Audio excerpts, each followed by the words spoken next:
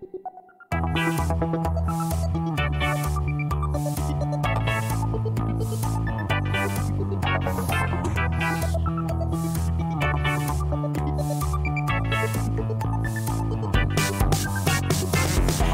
ou Tripoli, Vilnius ou Benghazi, Paris, Moscou, on fait le boonga, boonga.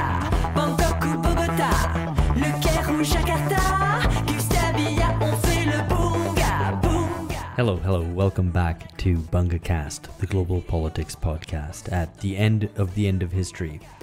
My name is Alex Hochuli, I'm in São Paulo, Brazil. Next time, could it be different? Could the response to a global pandemic not be authoritarian, but instead authoritative? And what would be the difference between these? This week, Phil and George welcome back on the podcast Shahar Hameiri and Tom Chodor to talk about their book, The Locked Up Country, as well as Australia's recent Indigenous Voice referendum. Yep, so we're delighted to be joined again today by Shahar Hameiri, who's self-styled destroyer of dreams, perhaps, but is also, probably more pertinently for this discussion, Professor of International Politics at the School of Political Science and International Studies at the University of Queensland, and Tom Chodor, who pities the fool with no PhD, maybe, Dr. T, but is, again, more relevantly for what we're going to be discussing today, Senior Lecturer in Politics and International Relations at Monash University. So, hi both, great to see you again. Hey, thanks for having us. Yeah, good. Cool, brilliant. So, yeah, the first thing that we wanted to just talk through, because obviously we're going to be going through your book, The Locked Up Country, as the main thing we're discussing. But there's been a referendum in Australia recently. The Voice referendum. Could you just talk us through this a little bit? Is this Australia's Brexit moment, as some have styled it? So I guess I can get started and give a bit of insight what the Voice referendum was, and then see if Shahar has some insights into what it actually meant. But so this was a referendum that was proposing a constitutionally enshrined Indigenous advisory body called the Voice into the constitution that would give non-binding advice to the government on Indigenous matters. So this came out of a series of dialogues and sort of meetings between different Indigenous groups, Indigenous social movements and NGOs and so on. And their idea was to propose this sort of alteration to the Constitution, first to formally recognize Indigenous people in the Constitution, and then also to set up this body that would then give advice to the government on how to address Indigenous disadvantage. Right. So we went through a referendum very recently, a couple of weeks ago, and it failed, basically. So the result was 60% no to 40% yes, and also it failed in every single state, aside from the ACT, the Australian Capital Territory, which is a territory rather than a state. So it was roundly rejected. And there's been obviously a lot of debate, a lot of discussion about why that was. The Brexit moment is one of the views on it, but I think it's not really our area of expertise, this topic, but we've been looking at it, obviously, as observers interested in Australian politics. And I think some of the things that stood out for us was, firstly, just general indifference. This was just not a topic, not a proposal that really motivated people, that really got them excited, or got them angry, really. I mean, there were campaigns, but most people literally, leading up to the referendum didn't know what it was about. Especially with pretty tough economic times in Australia, like everywhere else. The campaign for it was very poor. The Yes campaign, it was very much a top-down, corporate-driven campaign that refused to provide any details of what this voice would entail, how it would be constructed, because that was all to be decided by Parliament. But they sort of made a virtue out of saying, look, we're not going to burden you with the details. Just vote for reconciliation. Just vote on the vibe, essentially. And if you disagree, then you're probably a racist, or at least on the wrong side of history. There was also division within the Indigenous community itself. There was a small but very loud and active no campaign against the Voice from the Indigenous community, both from the conservative side, who sort of didn't want to alter the Constitution and didn't really think it was necessary to address Indigenous issues, and also from the sort of far left side, which saw it as a compromise with the settler state. That's something that should be avoided. Undoubtedly, there was a bit of racism involved. This is still an issue in Australia, but we don't think it was a major issue that really played part in the Voice. The broader point, and I guess this is where Shahar can come in and sort of give you give you his Brexit take, is I think there was a general suspicion of elite projects and elite motivations that were not really sold to people. They were not really sold to the population. This was something that was seen as coming out of the political class, out of the NGO class, and most people could make sort of tales of what it was to do with their lives. And we're basically asked to trust politicians, and we know how well that ends. So, Shahar, do you want to build on that? Yeah, so on the Brexit question, the interesting thing is that both the yes and no, both the left and right, by and large, wanted to claim this as some kind of a Brexit moment.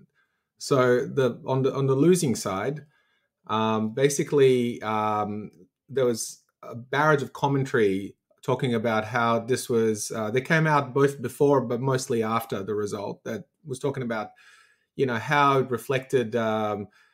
Like Brexit Britain, the kind of underlying racism that's prevalent in the community, or the narrow-mindedness of the voting public, and so on. And a lot of that was put in terms that kind of was suspicious of the wider public, that they're incapable of making the right kind of decisions.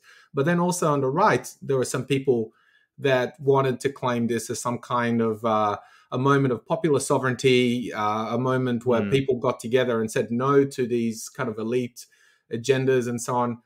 I don't think either of them is quite right. I think that there are some similarities with the Brexit moment in the UK, but I think these similarities can only go a certain distance. So the similarities are basically you have a situation where, as I mentioned before, there was a very similar reaction among the people who wanted the yes result to what you got in Britain from the Remainers, in a sense that they turn a question of politics into a question of morality. I think that similarity is very much there, as Tom explained in a few moments ago. And I think that the language in which the Yes campaign was trying to convince people to vote and reacted to it was very similar.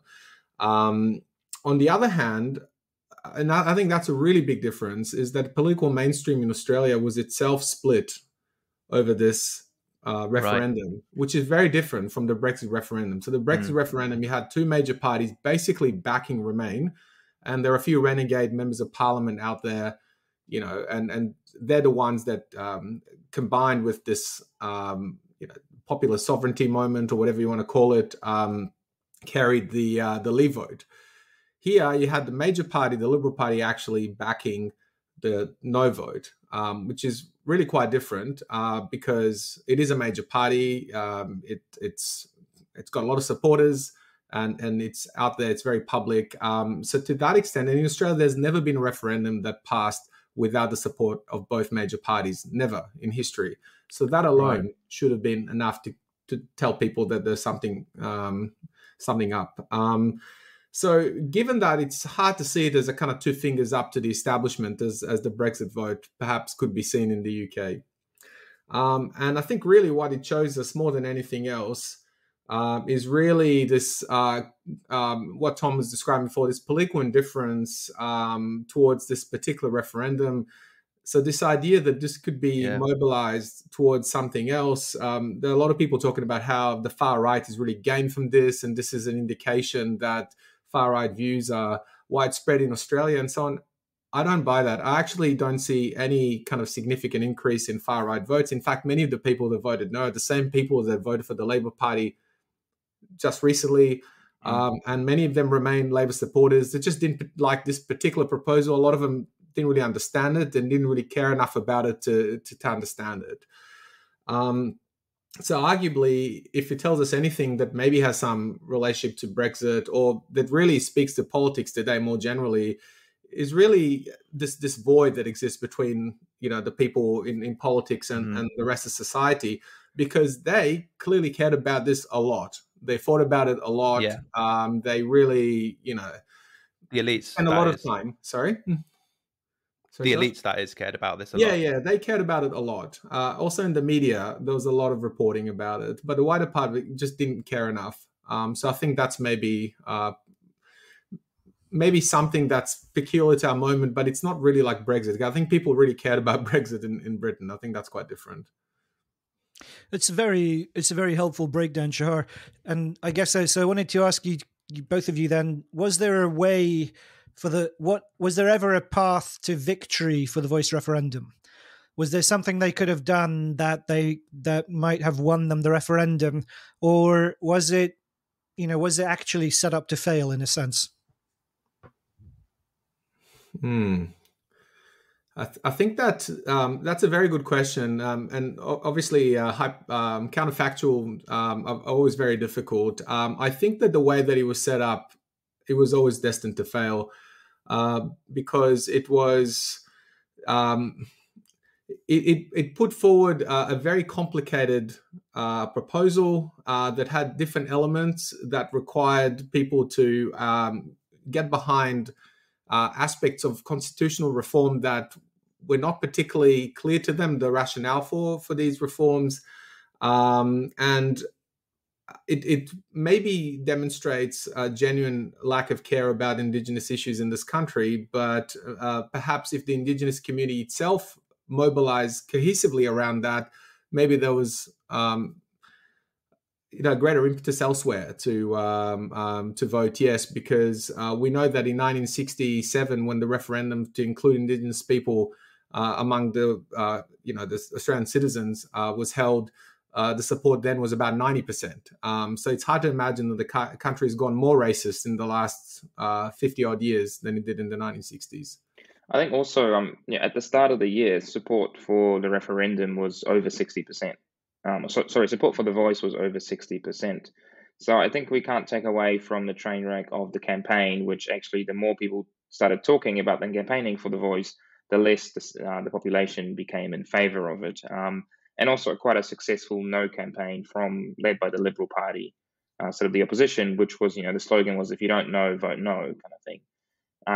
So I think, the goodwill was possibly there if people could be taken along on the journey. But the political class, I think, was frightened of that. And part of it is the sort of the general malaise that we see at the end of history. Part of it is historical memory of the 1999 Republic referendum in Australia, where there was a Republic model proposed that people voted on and overwhelmingly rejected, even though the majorities were in favour of Australia becoming a republic. So that sort of has scarred the political class to be conditioned not to want to frighten the horses. Basically, we can't tell voters too much detail because they're not capable enough of voting it, and our opponents will basically use all that knowledge against us. So they made a conscious decision not to have a legislation ready that says if this wins, this is what we put forward to Parliament, and Parliament can negotiate whether we agree on because the whole thing was that Parliament was supposed to be sovereign and determine how the Voice would work. But the government refused to release any legislation and say anything about how it would work, saying, well, after the referendum is successful, then we'll put forward some legislation. So I think if they trusted people and said, look, this is what we're going to do, if they had a better campaign that was actually more grassroots, I think, as Shahar said, if the Indigenous community was not split, even though the split wasn't 50-50, but it just created more doubt when there was some very prominent Indigenous actors against it, then there probably would have been a better chance of it passing, as well as had we not just living through an inflation crisis and a cost of living crisis. And I think a lot of people sort of thought that this was the government should be focusing on fixing that rather than pushing ambitious constitutional reform.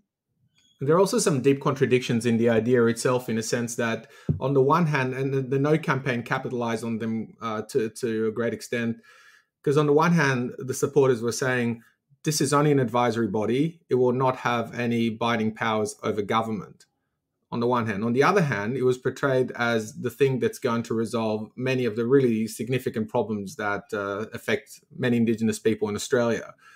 So people didn't really see how this worked with that. And I think the No campaign said it again and again, and they put them in a corner that they couldn't really get out of. Yeah, no, I think that's really helpful, because I think we have seen a few.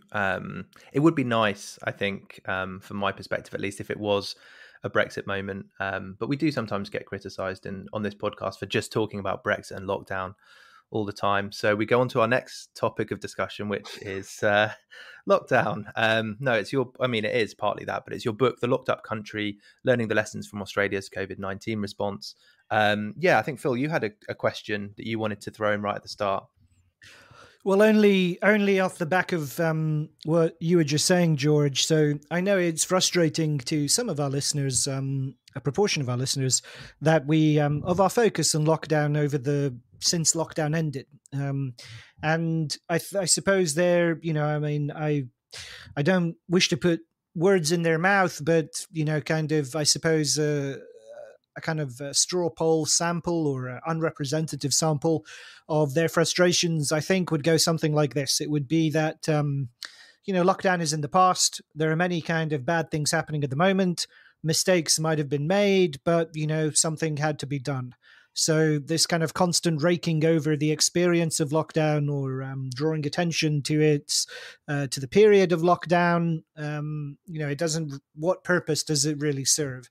So I suppose I wanted to put that frustration to you guys, because it's another way of asking what prompted you to write the book. Why do you think it's important that we do have a retrospective on lockdown at this particular time? Well, I think the first thing to note is that we started writing the book during lockdown. It's just some of us, i.e. me, are slower writers than Shahar, so the book's taken a bit longer to get out than we wanted it to. But I think, look, we've written a book. Admittedly, it would have been nice if it came out about a year ago, where lockdown and COVID was still more pressing and more sort of recent developments. But the reason we wrote the book is, I live in Melbourne, which still is the world's lockdown capital. We spent 262 days in lockdown. So I felt it quite viscerally and quite strongly. Now, Shahar lives in Queensland, which had about 3 days of lockdown throughout the whole pandemic, give or take. But he was of a belief that he will be in lockdown any day, any day coming. So we talked about this a lot, especially as I was locked down and he wasn't. And large parts of that time was when the rest of the country was open and free. So it's sort of there was a lot of talk about Australia's doing great. Australia's made a major success story, compared to the dumpster fire that was the UK at the time, or the US, or at least perceived it. So Europe, everywhere else, Australia managed to sort of to clock COVID. We bet it, aside from those silly Victorians in Melbourne who couldn't seem to figure out what they were doing. But Shahar and I were talking, and we're saying that's not the story. The story is Australia is not a success story, and we'll get into why we argue for that, because that becomes our initial motivation for the book, is to push back against that success story narrative, and actually say, no, look, we got lucky in a number of ways, and if we don't catch on to that, if we don't realize that, then that luck will run out. And as we started writing the book, that luck started running out, and half of the country ended up in lockdown. It wasn't just a Victoria or Melbourne thing. So that drove us even further to say, look, we need to explain why we've ended up in this situation. Because, one, we're not a success story. We've just been lucky. And two, if we just coast on our luck for the future, then the next time there's a crisis, whether it's another pandemic or something else, we might not be as lucky. We will not, we might not be the type of crisis that we can just close our borders on and lock everyone in their houses for. So unless we draw some lessons out of this, then we're not going to, the next crisis is not going to be as kind on us. And I think, even though the crisis has passed, pandemics passed and lockdowns are, mostly forgotten now, to some extent, I think those lessons that we arrive at, that analysis, I think, of how we ended up in the situation, are even more important now than they were during the pandemic, if possible. Or they're certainly as important. Because Australia's capacity to deal with crisis, to deal with issues that arise unexpectedly, is still very poor. And we can talk about later about how represented that is of the rest of the world. But we think this is a story that's not just an Australian story, and it's not a story just about COVID, but actually a story for the future. Shahar, do you have anything to add? Not in particular. I would just say that we actually talk in the book about the parallels between the crisis that the book is mostly about, which is the COVID crisis, and other crises that happened in Australia more recently, like the floods crisis that happened last year, where parts of New South Wales, which were flooded, were basically left to fend for themselves for a week. That's just an indication that some of the problems that we bring up in the COVID story, which are to some extent unique to that particular pandemic, but they demonstrate a deeper problem And lockdown is a manifestation of that problem, because the reason that Australia was in lockdown for such a long time, and sadly Melbourne, is because we couldn't seem to figure out a better way of dealing with it. So we just kept going back. It's a sign, as people said. I think a good friend Lee Jones said that it's a sign of state failure when you get that repeated lurch into lockdown. Yep. Yeah, Great. I mean, I think that's it, right? And it does come through in the book that, like, is next time going to be different? Well, there's a flood, and you have people kind of going on Facebook, calling up people with like kayaks to go and rescue people off their roofs and that sort of thing. So it is it is a very clear example of the pathologies of the regulatory state, which is a phrase that you use, and we'll come through to that. But yeah, I think, I'm probably a bit biased in the sense that I tended to think that COVID and lockdown was a big deal and something that is worth analysing even after the event. But Tom, to go to you kind of mentioned this 262 days being locked down in Melbourne, or 45% of the time between March 2020 and the end of the last lockdown in October 2021. How was that? Did you enjoy just catching up on TV, having some Deliveroo or whatever the Australian equivalent is, and just recharging the batteries, or was it a little bit more tricky than that? Oh, absolutely. I learned to do all sorts of things. Not at all. Sourdough, do some No sourdough woodworking. baking. I'll leave it for you to figure out who the sourdough baker is amongst the two of us here. Some of us were actually in lockdown, whereas the others just cosplaying it. Look, I think I've written on this before about actually sort of what is it like to live in world's lockdown capital, and there's no two words about it. It was crap. It was pretty alienating and pretty rage-inducing at various times, especially because it wasn't just one long lockdown for 262 days. It was 6 of them, and they kept happening again and again. And you sort of thought, well, I thought we finally cracked this. I thought we've learned some lessons, but no, here we go again. I had that scene from that TV show, Twin Peaks, isn't it? It is happening again, playing in my head whenever we went back into lockdown. But it was a very strict lockdown. We can talk later about how strict Australia's lockdowns were. But I couldn't go more than 5 kilometers from my house. I could only leave home once a day to go shopping if I had to. I could only exercise once a day. Everything was closed. Only cafes were open for takeaway food. So every morning I would walk to the same cafe, talk to the cafe owner, who was basically at the verge of despair, about how we was going to keep the business going, and then walk back home, and that was it. That was my entertainment for the day. So that was it was quite alienating, especially with this travel distance. You couldn't go and see your friends, you couldn't go see family or anything like that. And then the rest of the country was open. The rest of the country was fine for large parts of that, that was it was a weird feeling where everyone else was just living life back to normal. Whereas I was sitting here, just sort of being pissed off that no one really understood what we were going through. But neither did we really understand what normal was like, because we'd seemed like we'd been in lockdown forever. And then, as this kept repeating itself, that sort of alienation turned to anger, or to pretty strong frustration, because I couldn't believe that it kept happening again. And that we hadn't learned the lessons, that other parts of the country hadn't learned the lessons that we were experiencing. But yes, overall, I think the experience was quite alienating. I actually moved out of the suburb that I lived in because I was so sick of it after 2 years of walking every single green space within 5 kilometers of my house. I've moved to the beach, which is a vast improvement.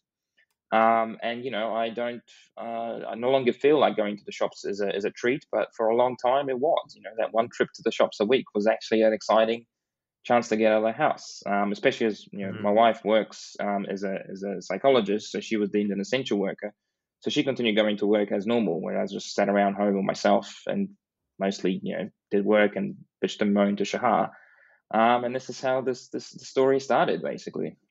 I mean, also sad that academics are not deemed essential workers. I think that is a harsh judgment. No, they were in the UK. Not in Australia, though, but we were the most inessential workers you could imagine. We were shut down before everyone else was shut down. Then the Australian Parliament Um, was also, as we say in the book, all of the parliaments were also shut down for quite a long time. So that wasn't an essential service either. yeah, no, it's in the UK as well. There was definitely a yeah, it showed you what the politicians kind of thought of their role of governing, perhaps you could say. But no, I think that it is just helpful to go through that kind of experience. I mean, listeners who did experience lockdown themselves will have their own memories, either positive or negative of this. But I think, it's an extreme example, obviously the most locked down place, but it gives some of the essential truth of what these social policies were like. So the book itself is framed on, to jump from that particularly unlucky sounding experience to the riff of the book is on the lucky country, which is Donald Horne's 1964 book, which this is the description of Australia. And we talked previously on episode 357 in August, Lucky Meaty Nations, about why Australia was a lucky country, eating a lot of meat, having barbecues, and living the dream. But could you just recap this for listeners who might have missed that episode? Like, why did Horne think that Australia was a lucky country? Who was it who did the research into Australian meat consumption? And just give us a bit of the background as to why Australians might consider themselves to live in the lucky country. Okay, so we call it the locked up country, and it's a riff on, as you said, a very famous book by Donald Horne, The Lucky Country, which many people use as Australia's sort of unofficial tagline. But what many people don't know, but anyone who read the book would know, is that he used it ironically. He didn't actually mean that Australia was exactly a lucky country, but it was a lucky country that didn't deserve its luck because it was run by second-rate people, both in politics, but also in business and a number of other areas. And these people just coasting on the country's luck. The country was lucky because it was settled in a very particular way that made it very prosperous, and that had a prosperity that was relatively widely shared. But he said, writing in the 1960s, I don't think this is going to last unless we actually get serious and stop just running on luck here. And the funny thing about it is that, as famous as that book is, and how iconic it is in Australia, both of us read that book for the first time actually during the pandemic. Because it's one of those books, it's always there, but you don't actually bother reading it. But we actually read it. And we're starting to think, actually, the similarities are really quite striking here, because Australia got very lucky at the start of the pandemic for reasons that we can discuss in a moment. But that luck pretty soon ran out because it was run by second-rate people. Things were happening that were, just not really in any way functional, but because the initial intervention managed to somehow eliminate the virus, and then lockdowns came in. A lot of that was papered over. So this is something that we wanted to bring out, and this is basically how we sort of ended up with our title for the book. So it's not just an attempt to somehow ride on Horne's very large coattails. It's actually something that speaks to the pandemic experience more specifically. No, I think, and the reference to meaty countries, listeners can go back to that episode to hear about mid-century Australian or early 20th century Australian meat consumption. But yeah, so Tom, just to I guess build out on this a little bit, was Australia's COVID policy a success? I think a lot of people around the world did look to Australia, to New Zealand, and think, this is the way to do it. Just kind of draw the drawbridge up, and everything will be fine. So was this another success for the quote unquote lucky country? Well, I think yes. I think you're right, George. A lot of people still seem to think so, and I guess at the start it seemed like that might have been the case because we did pull up the drawbridges.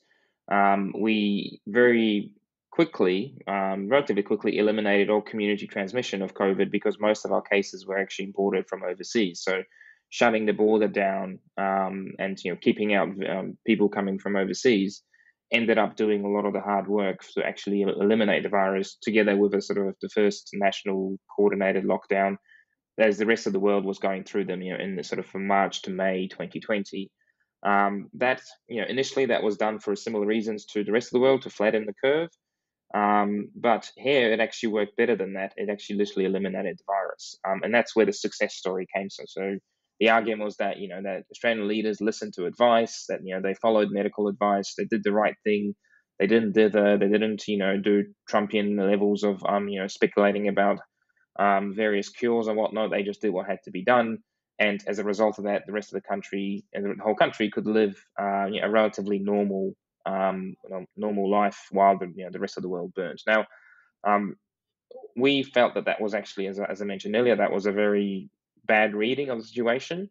But initially, we're not really, this was not really a popular view. We really drank our Kool-Aid in Australia as well, that, we had managed to solve this. We had managed to somehow, succeed where no one else, or hardly anyone else did.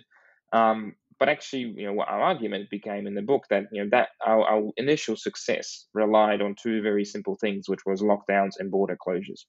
And these were, not enlightened policy measures, but actually pretty blunt and pretty simple policies that Australia could implement, because it wasn't capable of implementing any more complicated policies, any more sophisticated policies. And we saw this because whenever the virus would get back into the country, we kept relying on those, doing another lockdown, trying to close the border down further, trying to do the simple things because we couldn't do any of the more complicated things. So we argue in the book, and we can talk about that, how, in more detail, how every sophisticated policy failed in Australia, which led us back to lockdowns, back to border closures, which became less and less effective as the virus evolved, as it became more infectious, as the population grew tired of being in lockdown.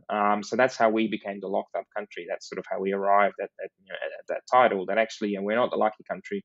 We're the country that just locked down, and eventually that stopped working and that stopped being successful. So yeah, in the book also the failures of the, I think the book makes this really clear, the failures of other policies, and that's something we talk about in a minute.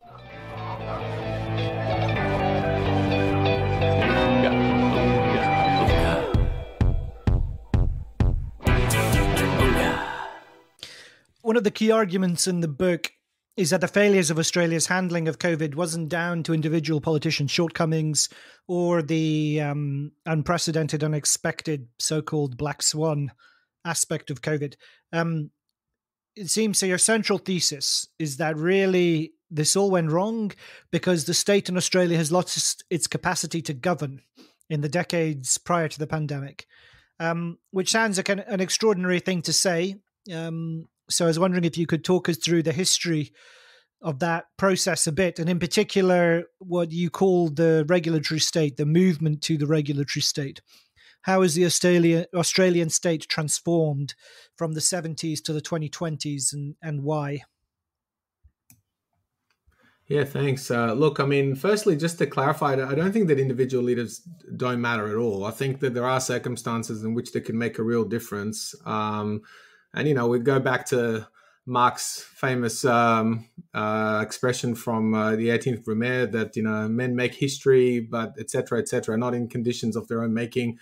So there are ways in which a better leader, say in Canberra, could have made a positive difference. But at the same time, yes, there were significant constraints on what any leader could have done at the time. And the legacy of those problems goes back quite a long way.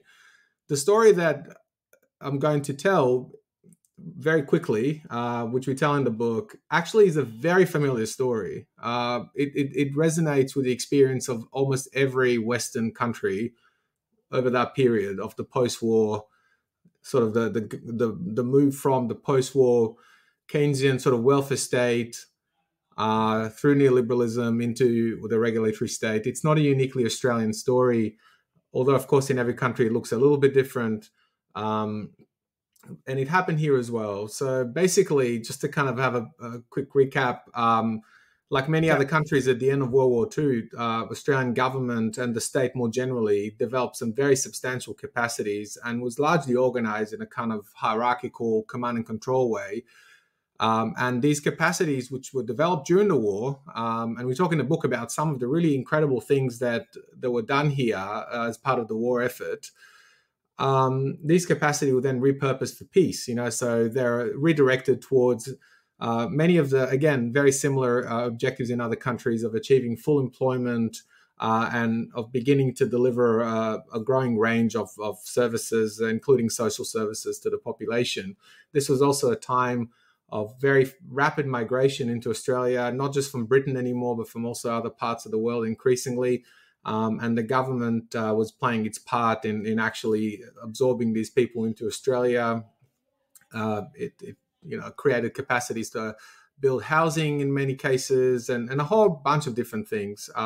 And again, this is not unusual, but that's the country that Donald Horne talks about when he talks about the lucky country in his book. It was that country in the 1960s. It was a remarkable success story. The economic growth rates in the 50s and 60s were around the kind of 5 to 6% in Australia throughout most of those years. So it was a very, very rapidly growing economy. And because of the redistribution, mainly through high wages that existed here, many people gained from very high economic growth. The country suburbanized, like the United States. Quality of living was very high, and so on. But again, like in many other countries, we get to the 1970s and things go pear-shaped in Australia. We get a very substantial stagflation crisis here, probably one of the worst in the world. We have this kind of factoid in the book that the OECD ran what they call a misery index at the time.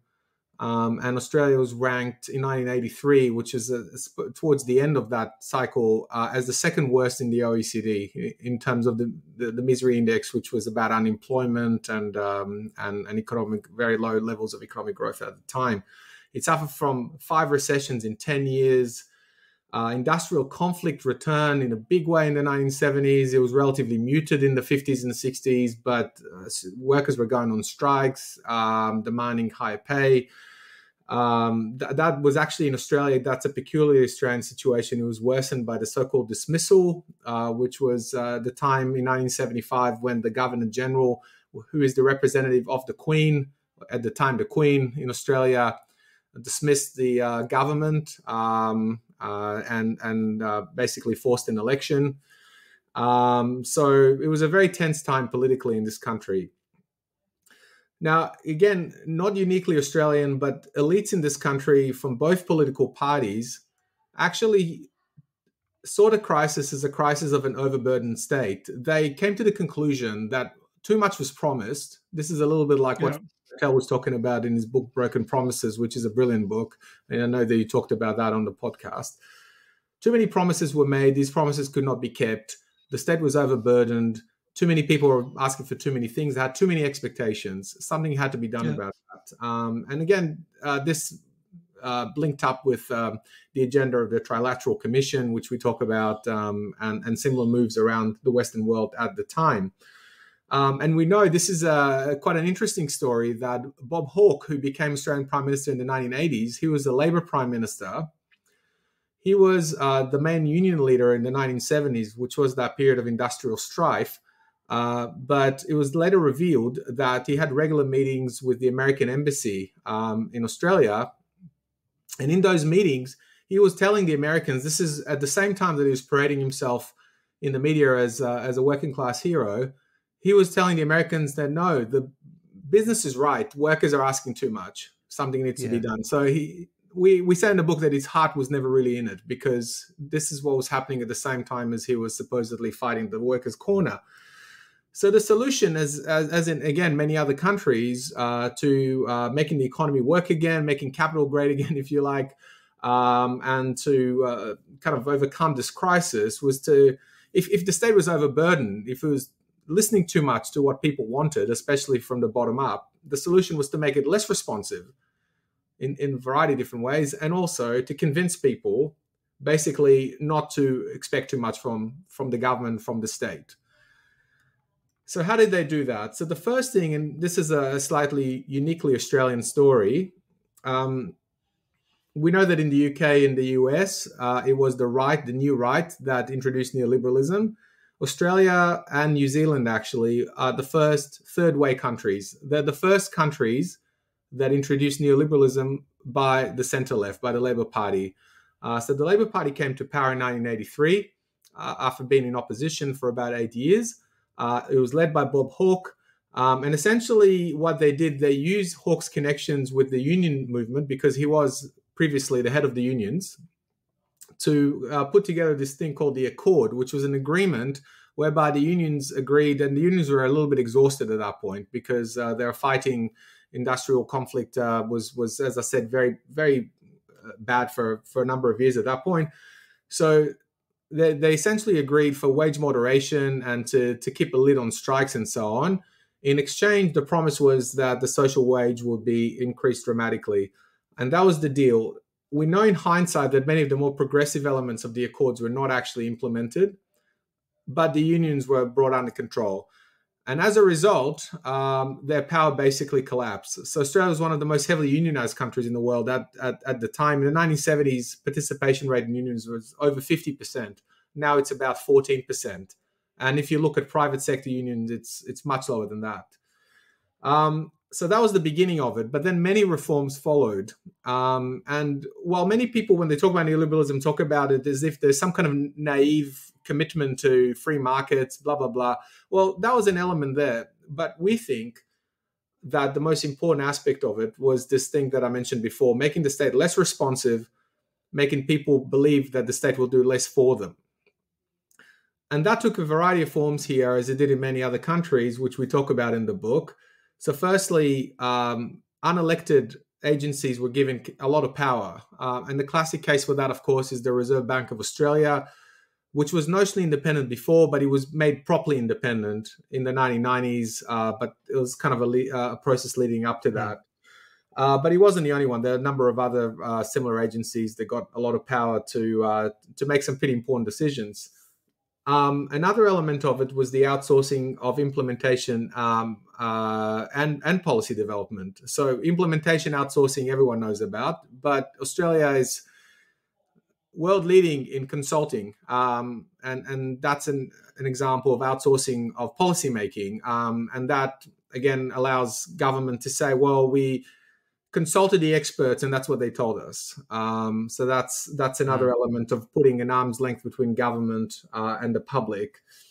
There was also a lot of privatization here at both levels of government, both federal and states.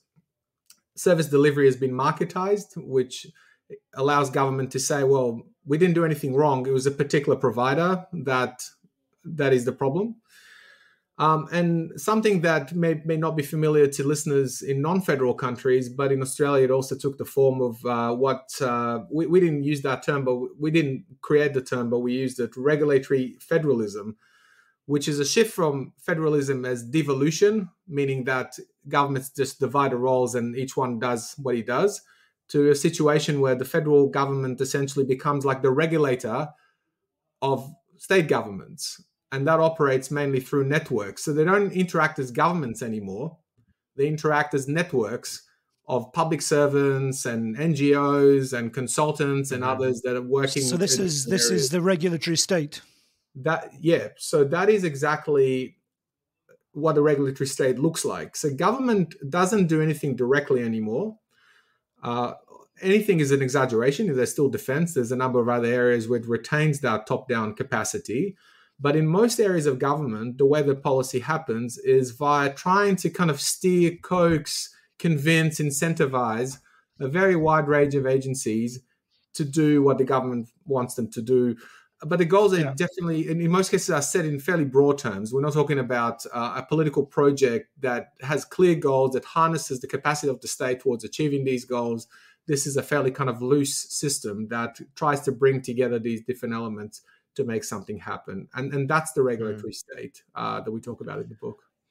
Yeah, no, thanks. I think it's a really important transition, and it comes through really clearly in the book. I mean, I definitely found it to be, a really succinct kind of history of this transition from the 70s to the 2020s broadly.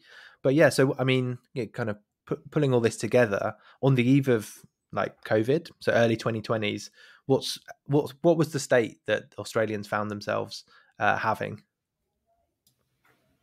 So yeah, I think the first thing that we want to draw your attention to before we talk about the state of Australia, the country, I think what we then, having identified the regulatory state, we talk about the pathologies that it creates, because that created the situation where we responded to COVID so badly. So because of the sort of things that Shahar talked about, because we've outsourced the service delivery, because we've privatized, because politicians have handed decision-making power to these unelected bodies or outsourced it to consultants, the regulatory state, that's sort of the label for all of that sort of move to remove the state from society, creates a number of pathologies that then haunt any sort of government decision-making process, and especially during COVID. So we talk about a number of these pathologies, and sort of the most obvious one, the most basic one, is that the regulatory state undermines state capacity for direct action. So basically, the state often is incapable of actually acting directly. When something happens, the leader can't just say, we need to do something about this, I'm going to pull this lever and this is going to happen. They often pull the lever and there's nothing there. There's no capacities that they have in order to act. It's also sort of blurred the lines of control and responsibility. So basically, because governance has become such a mishmash of various regulatory bodies, various state and government bodies, experts, consultancies, and so on, it's hard to know who's in charge and whether they actually have the capacity to act to live up to their responsibilities. And that's something that you guys will probably find quite familiar. So just on this, because I think one of the lines that you kind of quote is about I don't hold a syringe, mate. Could you could you just explain this a little bit? Because you've talked about this kind of blurred lines of control and responsibility. This means everybody can point the finger at somebody else for being responsible, for being accountable to this. What is who? It's a particularly Australian kind of way of putting it, but like, who was not holding syringes, mate, and why were they not?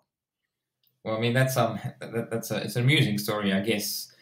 So the line was a description of the attitude of Scott Morrison, who was the Prime Minister during that pandemic, of his attitude towards the vaccination rollout, which was a complete mess in Australia, and so basically put us back at least 6 months behind other comparable nations when it came to reaching our vaccination targets. But the line itself sort of summarizes, as you say, this regulatory state attitude of, well, I'm not responsible, someone else is responsible for actually doing things. But the line refers to Scott Morrison just before COVID. Australia, you may remember, we had a pretty crappy summer before COVID hit in the Southern Hemisphere. It was known as the Black Summer of bushfires, where 24 million hectares of land were burned across 3 states over many months. 3 people lost their lives, 3,000 homes are lost, 1 billion animals are estimated to have been killed during these fires. A lot of the main cities on the eastern seaboard were, basically, covered in smoke for days and months on end, and respiratory problems arising and so on. It was a pretty bad summer. And throughout that whole process, in the middle of that whole process, Prime Minister Scott Morrison decided to go on holiday to Hawaii and didn't tell anyone about it. And basically his office tried to cover up the fact he was out of the country. And then pictures came up of people taking pictures of themselves with him in Hawaii and posting on Facebook and Twitter and so on, and became a scandal. And so he had to sort of rush back to Australia to sort of be seen to be, in charge and sort of seen to be taking control of the situation. And he did a radio interview where someone, the host confronted him about that, saying, look, why are you going on holiday when the country's burning? And he was like, well, I think Scott Morrison said, I think the Australian people know that I don't hold the hose, mate. I'm not the one who's actually out there putting out the fire, so why would I be here? So that phrase came to haunt him for months and into the COVID pandemic, because it was seen as an encapsulation of him shirking responsibility, of him being indifferent and callous to people's plight. He then tried to tour some of these areas which got burnt out and shake hands of people. People refused to shake his hands and yelled and screamed at him and sort of cursed him and so on. So that phrase followed him. And then the pandemic initially gave him a popularity boost like all of the other politicians. But once things started unraveling, people returned to that phrase and said, actually, Scott Morrison is the problem here. He's the guy who refuses to take responsibility, who refuses to be across the detail and to be sure that that government is on the job. But our argument is that it's not just a Scott Morrison problem; it's a broader regulatory state problem. He's just a perfect encapsulation of the regulatory state politician. Yeah, I mean, and he's kind of right that the regulatory state politician doesn't hold the hose, doesn't hold the syringe. There is that kind of, they're coordinating all these different agencies as you were describing. They're not actually, they don't see themselves as having that control, that responsibility, that accountability. Yeah. And I think it's an important point as well that directly before COVID, you saw, all these things were already there. But one thing I did want to ask you about was, okay, you described the regulatory state and some of these pathologies, no capacity, blurred lines of control and responsibility, accountability is not good. There might be not high levels of trust accordingly.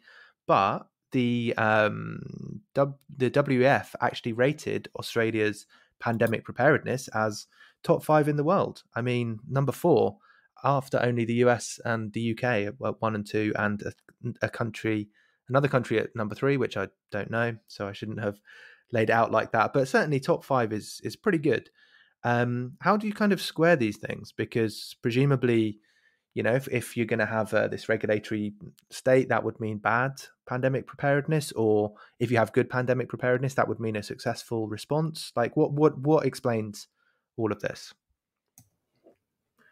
Well, firstly, we know that the WEF ranking were not all that, because number 1 was the United States and number 2 was the UK. And we know that the response to COVID in both countries was pretty terrible, really. You're questioning the WEF? I think I am. I mean, I don't know what the consequences are going to be. Hopefully nothing too serious. But yes, we know that the UK and the US did really badly. We know that the capacities were only on paper, but not in reality.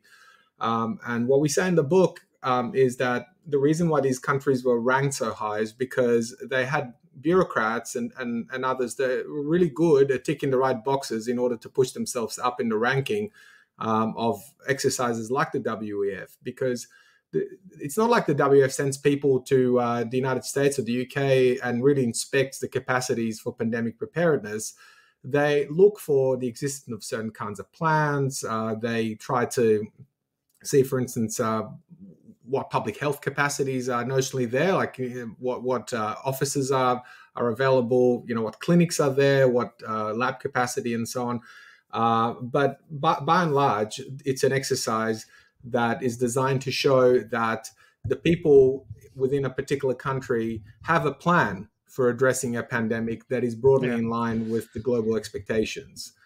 It's evaluating PowerPoint presentations rather than actually kind of inspecting the material kind of capacities. Do you have a lot of middle managers? Yes. Yeah, you do. I mean, one of the things that anyone who's looked at pandemic planning in any country would have seen is that the plans themselves, including in countries that failed miserably to implement them, were very elaborate and on paper looked quite sophisticated and impressive. Sometimes you have all these arrows going in a variety of different directions. It's very rare to see hierarchical structures anymore. So these days it's usually, various circles, Venn diagrams merging into each other and arrows going in different directions and so on. So on paper, some of that stuff looks quite impressive.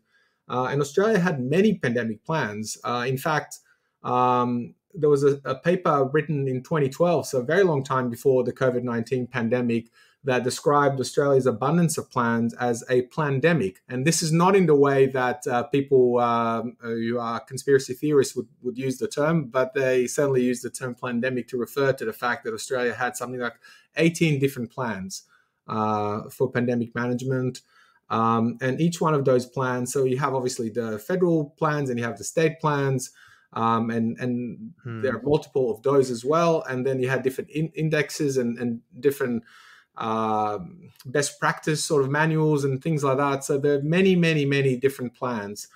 That's quite striking in and of itself, that almost like the more plans, the better. But actually, I think one of the things that comes through in the book is in some ways, the fewer plans, the better, in terms of having, there is another response where things could be more, I guess, more concentrated or more centralized, which, that could partly explain how the regulatory state sees preparedness is like the more, 18 plans. What could be better than that? Well, 19 plans. But actually, maybe having all of these different plans simultaneously leads to exactly the sort of buck passing and kind of murky accountability lines, which is what ended up happening. Yeah, so there was an attempt, right, to try and coordinate all these different plans. It's not as though no one's ever tried or thought about the fact that they need to speak to each other, but that was done in a very regulatory state manner as well. So basically, the approach that was in line with the WHO's international health regulations, which Australia signed up to, was we're not going to close borders. We're not going to do lockdown. I don't think was even in anyone's basic menu. I don't think it was even on the table at all. But no closed borders. We're not going to do that. So essentially, what we're going to do is do our best to test, trace, and isolate people who have whatever infectious disease we're talking about. And there was a federal plan, a number of those, but there were plans that basically laid out the standards and the basic guidelines, and then other plans, state-based plans, because the states are the one that run the real health systems in this country. It's not the federal government. A state politician once told me that the federal government can't deliver a pizza. He was joking, but essentially, it's the state that deliver health services in this country by and large. So the federal government had this plan, and it laid out the basic guidelines along the lines of what I was just describing, and it didn't do much else. So in this country, the federal government is the one that has the money. There is a situation here where they collect almost all the revenue, but they don't actually do as much as the states do. So that's a perennial problem between the federal government and the states. But the federal government, when it came to pandemic preparedness, essentially what they did is they created this national medical stockpile, which was meant to stockpile emergency supplies of various things, including PPE, personal protective equipment, which became a big deal, as many people would know, during the pandemic. Now, that national medical stockpile was severely underfunded before the pandemic. Its entire stock was worth $120 million. The government then spent $2 billion in 3 months to build up those supplies. So it was severely undersupplied. And it also ran and funded 2 national drills. And the last drill was in 2008. So basically, the federal government created this process, gave everyone else the guidelines, and didn't do much else. Mm. The states, meanwhile, were squeezed in a variety of different ways because the federal government, roughly at the same time, which is post-GFC, was also practicing austerity, which again would be familiar to people from around the world, certainly in Britain. And it tried to impose the burden of austerity on the states. This is the beauty of federal politics. And it had the capacity to do that because the fact that it's got its hand on the tiller, basically. So it was able to try and pass on the cost. And states were just saying, look, I mean, we've got a lot of different things we need to be doing because they run public hospitals and a variety of different things like that. And they cut a lot of capacity there as well, but they're really underinvested in public health. They basically just almost stopped doing public health because of those cuts. So essentially, that's the kind of context in the early days of the pandemic. And then many people, maybe they try not to remember, but maybe would remember that kind of sense of panic and disbelief that accompanied the early stages of the pandemic, right? Around sort of late February, March 2020. So from this context, you get into a situation where, firstly, China locks down. So that creates lockdown as a potential policy option. Then Italy locks down. When Italy locks down, screens are saturated here with images of people in Italy dying in the corridors, very distressing images, obviously, of people dying in hospital corridors. And Italy, that experience, and then Italy locks down as well, but that experience really resonated in Australia. It really had a massive impact on the public.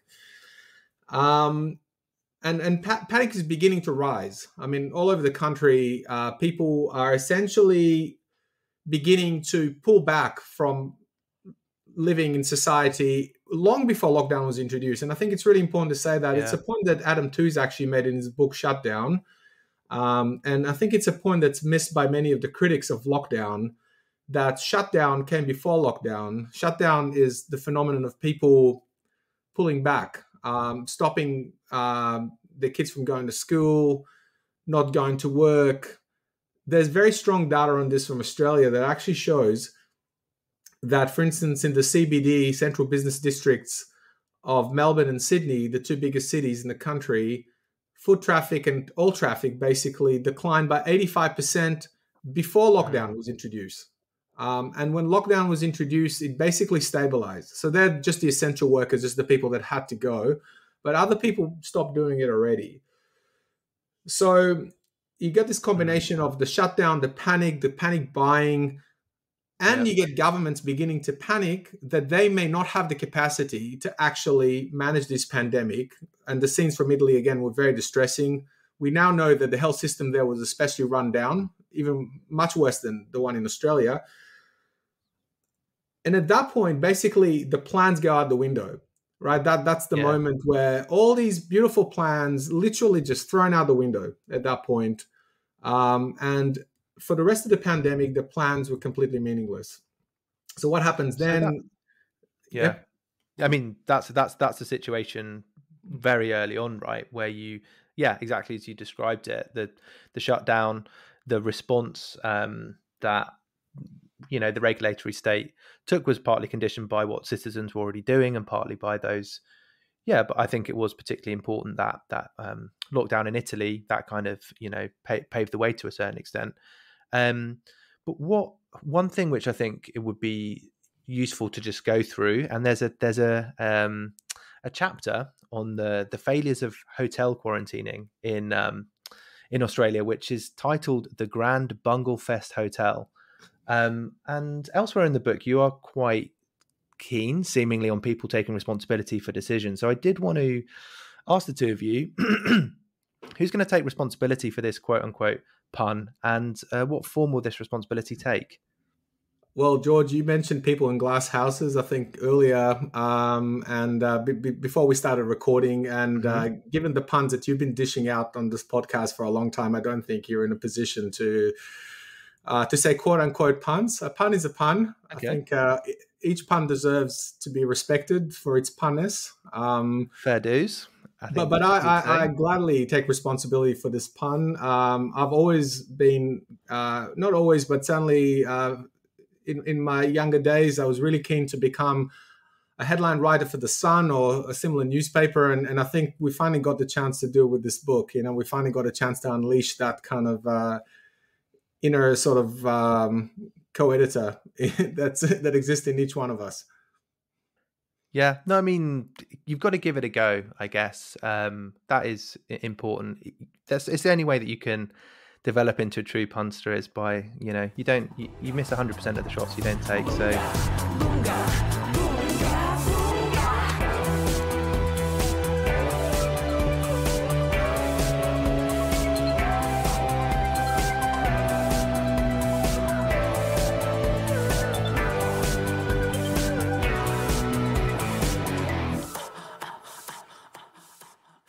So moving on to lockdown itself, which obviously central to the book, the title of the book and the argument. So you do claim at one point in the book that 90% of the world's population at some time or other was locked down. So could you give us a definition of what this lockdown means? Because obviously different policies in different parts of the world, and what does this mean, this term lockdown?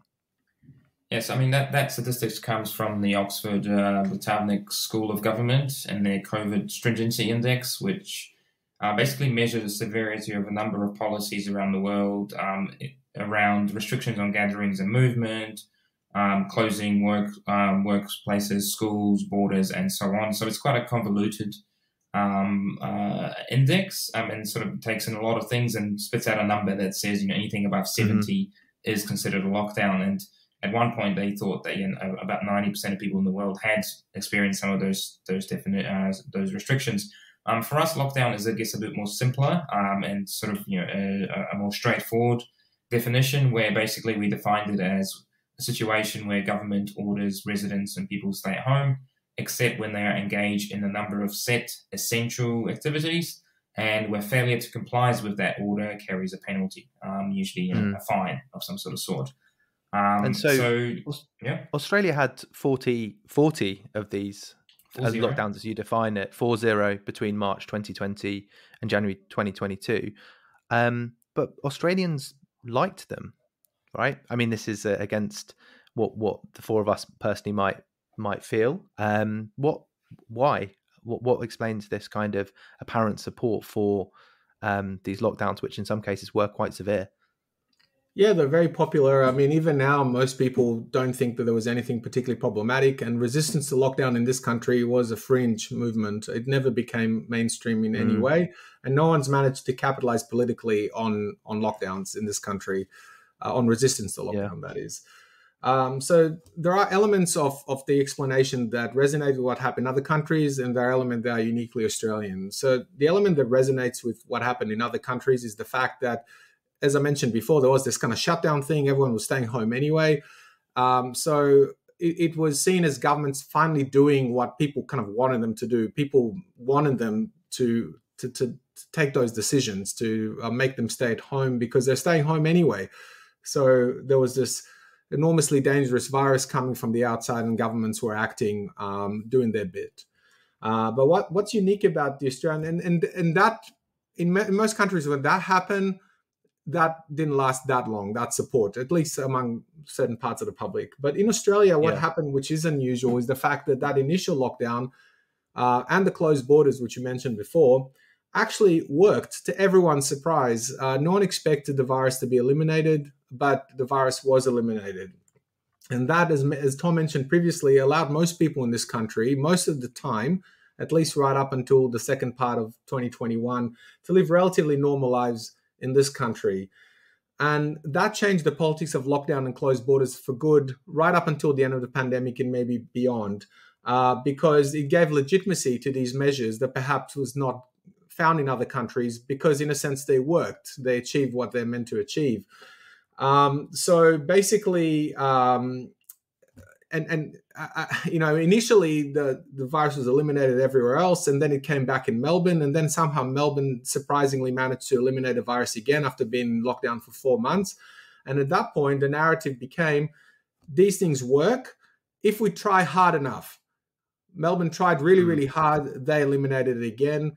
And that became the story, and that was perpetuated increasingly both by governments, which were initially not that keen on lockdowns, but they became keen on lockdowns because in part it was popular, and also because that's what, the kind of public message as well that was coming from the media, from many experts at the time, was that is what needs to happen in order to address this virus.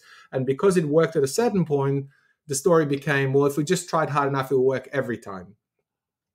And that gave these measures a legitimacy that I don't think it got in other parts of the world. And the story became that if we don't do it, the alternative is catastrophe. And we talk a little bit about the psychology of it, because there's a lot of research in psychology that talks about cognitive dissonance. And the idea is that if you got hazed very badly to be a member of a particular club, you're likely to attach a greater significance to be a member of that club than if people just let you in. If you sacrifice a lot for something to happen, you think it's really important. And people did sacrifice enormously in order to achieve this zero COVID, right? It was, in many places, and certainly in Melbourne, it was a big sacrifice. So people came to believe that nothing was more important than zero COVID. Doesn't matter whatever happens. And the tools for achieving that became lockdowns and closed borders. So that's one part of the explanation, which is in a sense unique to, not unique to Australia, but unique to a very small number of countries that managed to eliminate community transmission of the virus. And the other part, which I'm not going to get into too much detail about, because I'm sure that you talked about that a lot on the podcast, is the fact that the social consequences, and this is not unique to Australia, the social consequences of lockdown were not distributed evenly. The people who are better off in society generally did okay under lockdown, and in many cases got a lot wealthier as well. many companies also learned to love lockdowns because they were doing very well. And certainly in Australia, there's a long history of business which is kind of benefiting from government largesse in a variety of different ways. I know in the UK as well, through government contracts and services and so on. And a lot of them were doing very well indeed. So lockdown became, in that context, a niche pursuit, and there was no one in the media really that was, beating the drum of anti-lockdown, unlike maybe in some countries where at least these voices were around. So that, in a sense, explains the popularity of it. And yeah, as you say in the book, it also, it made some people's media careers by being very pro zero COVID, very disastrous. Very, if you're going to proclaim a catastrophe, it's not, not necessarily bad for your kind of appearances on national news networks. One thing that we haven't really talked about, and I definitely would suggest listeners pick up the book to read more about this, is as I mentioned, this greatly titled chapter on hotel quarantine. These hotel kind of quarantine approach being important because there, as we just talked about, there was originally no plan to kind of close international borders. So, this when that did happen, there was a whole set of, regulatory state failures around hotel quarantine, and also the vaccine rollout. As Tom mentioned earlier, this was slow, the stroll out of the vaccine, which showed again the regulatory state couldn't procure properly, relied on consultancies, and had no leverage over private providers because they'd entirely exhausted their own capacity and needed to bring in the Australian Defence Force to kind of see things over the line. But kind of bringing all of this together, we've kind of talked about, here are some plans. As soon as they meet reality, they seem to be illusory or very, but probably very well designed PowerPoints, but actually not, this kind of coordination of all these different things doesn't lead to the sort of state response that would be necessary to manage this sort of situation. And, and all the other problems that, preceded COVID that were dealt with in a not particularly impressive way. What do you think then about next time? I guess this is what I'm trying to segue towards. Because you conclude by asking whether it's going to be, different next time when there's another kind of state of emergency that the regulatory state in Australia finds itself in. What is your kind of, not that you have a solution, but you do talk about the need to have authoritative rather than authoritarian states. Like, what's the difference between these two terms? Why does this matter? Why is it? Because this is like not necessarily better planning or like more state capacity straightforwardly. It seems like it's a different sort of answer. So could you talk us through that a little bit? Sure, happy to. So I think credit where credit is due. That term authoritative rather than authoritarian comes from an article that Shahar wrote with a friend of the show, Lee Jones, about Britain and COVID. That sort of kicked off Shahar's and I's interest in doing something similar in Australia. And they introduced this notion of a state that needed to be authoritative rather than authoritarian. But we develop a bit more in the book to try to think through what that would mean, within obviously the limits of a conclusion, where we're just sort of thinking of what should be done. We did use a quote from Lenin there at one point, but they got cut out in edits, so it seems like everyone is a fan of Lenin. But when we talk about the authoritative rather than authoritarian state, what we're trying to say is that we need a fundamental reform of governance. We need a fundamental reform of the state and its core logics and core functions if the next crisis is going to go differently. Because otherwise, we show how similar pathologies, similar problems persist in other areas of governance. So, as we said earlier, we might not get as lucky next time. And I think the authoritative state encompasses two key aspects that I think are important. The first one is a massive investment in capacity. So basically, one of the reasons we did so badly is because there was no capacity within the state. As I mentioned earlier, when leaders went to pull a lever, there was nothing there attached to it. They couldn't just roll out the vaccine. They couldn't just spring up quarantine facilities into being when they were necessary. Hospital capacity wasn't there. ICU beds were not there. The National Medical Stockpile that Shahar mentioned wasn't there. There was just no capacity behind the facade of plans and preparedness and so on. So I think perhaps one of the first things we need to do if we are to have a different crisis next time is a massive investment in capacity, with the state actually taking responsibility for providing public services and public goods, not just outsourcing them to private providers, not just bringing the consultants in to tell them what to do or how to do it, not just marketizing social services as is a very big trend in Australia, but actually being prepared to provide them itself, being prepared to build up, quarantine facilities, being prepared to invest money into the health system, both in its people and its infrastructure and machinery and so on. So that I think if next time is to be different, then we need to actually a massive investment in capacity. But that's in itself, that can go down a pretty dangerous route very easily, where the state just sort of takes over everything, and that's the not authoritarian part that we're concerned about. We don't just want a strong state for the sake of the strong state. We don't want a state that just will tell us, will do everything and tell us what to do, because we had that during COVID, and that wasn't necessarily a good experience. So we're not calling for unchecked power. We're also calling for building up of political and institutional ties between the state and society, rebuilding those ties, which got dismantled during the regulatory state period. In fact, that was the whole point of the regulatory state, as Shahar was saying earlier. It was to remove the state from a direct relationship with society. If the state is to be authoritative and if the state is to be accountable, then those ties have to be rebuilt. The state has to be responsive to people, has to implement people's wishes, rather than just being the be-all and end-all that knows what to do. And it has to be able to mobilize the population during a crisis. It has to be able to call on people to be mobilized in favor of a social goal, whatever that is. Just to jump in here quickly, so when you say to mobilize people around a social goal, like what does this look like? Because one way to read lockdowns is that this is a massive demobilization. But what would either in a COVID context or another context, what would that mobilization look like?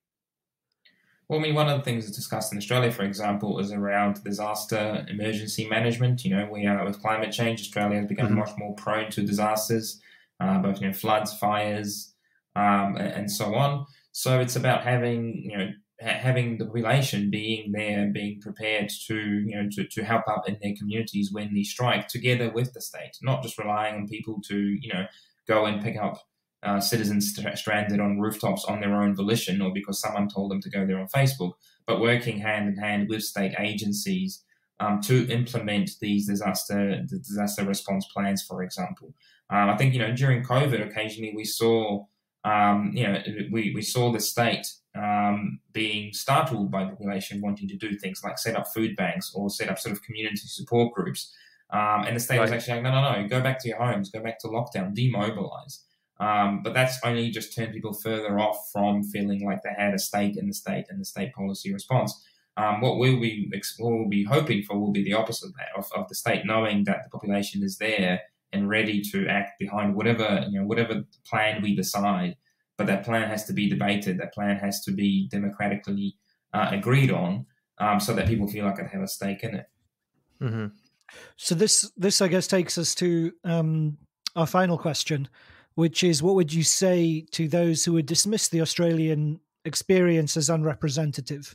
What are the wider lessons for those outside of Australia that they could take from the conclusions of your study?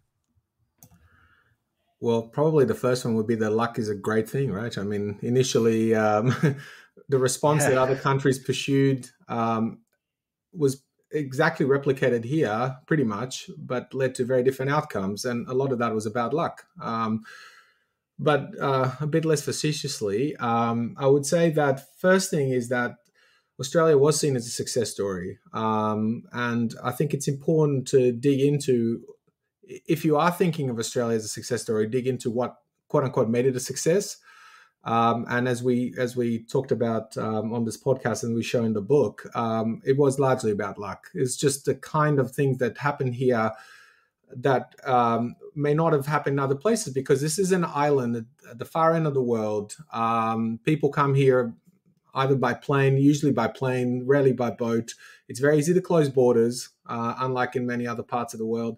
80% of the cases here at the time of lockdown were imported. that's not the case in many countries. I mean, if you did the same, and Australia was not the first country to lock down, far from it. From memory, I think it locked down even after the UK. So it's not as though, we had some kind of unusual foresight and we implemented it long before everybody else. We followed what other countries were doing, but we just got lucky. Yeah. So I think that's important to understand. And people can take that away because it tells you something also about the quality of the responses themselves. I mean, can they actually work what Australia did? Can they work elsewhere? Well, probably not. Will it work here next time? Probably not. Okay, that's quite important. The other thing that people should pay attention to, if you've been listening to the podcast, you would have heard that actually a lot of what I was telling you about Australia's recent history is very similar to British recent history, to European recent history, to North American, US, Canada recent history. We traveled along a very similar path. As we talked about in the other podcast, there was a bit of luck involved that again made Australia a bit less prone to some of the problems that exist in other countries, but it's a very similar path.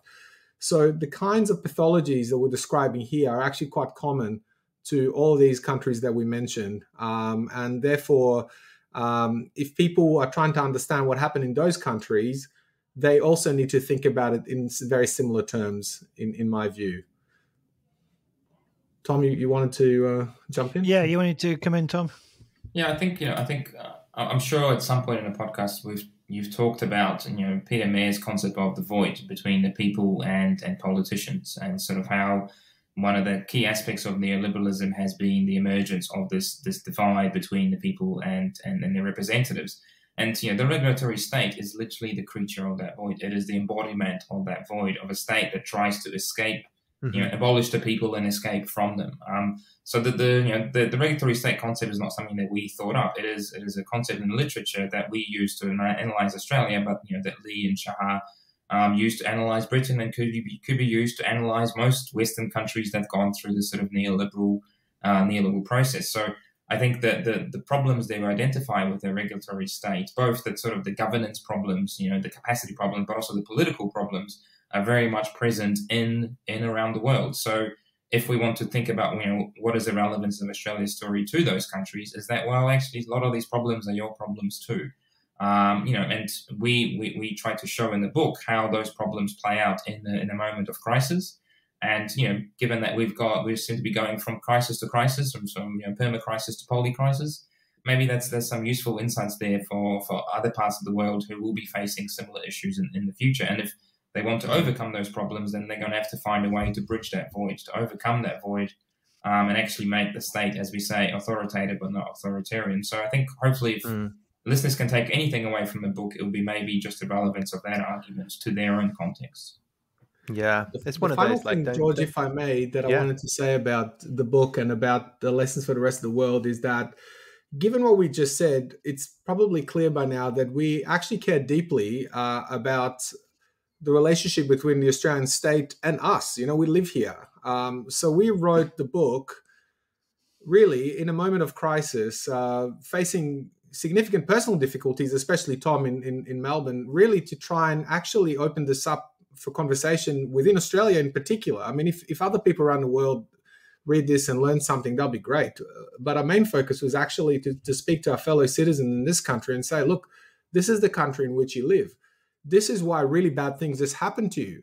We need to think about that, and we need to try and work out, is that the country we want to live in the future? And if it's not the country we want to live in the future, we need to actually act and do something about this. So that was really, I think, the strongest motivator for writing this book. It's to try and reach out to people around us. Yeah, I mean that's a great place to leave it, because that's a question that Indeed, we should probably all ask. Although that is a question you pose in the Australian context, it's probably one we can all pose wherever we happen to live. So yeah, thank you so much, Tom and Shahar, for coming back on the podcast. Thanks, a pleasure. Thanks very much.